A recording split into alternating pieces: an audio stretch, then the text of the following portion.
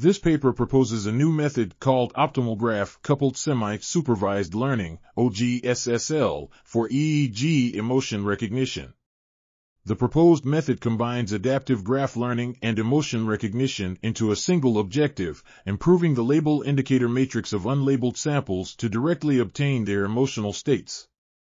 Additionally, the key EEG frequency bands and brain regions in emotion expression are automatically recognized by the projection matrix of OGSSL.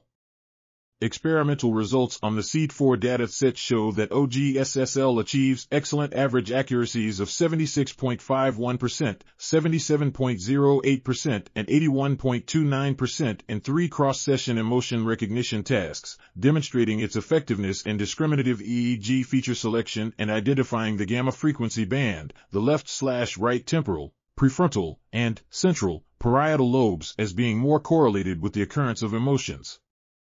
This article was authored by Yong, Peng, Fengzhe, Wanzeng, and others. We are RTCLTV, links in the description below.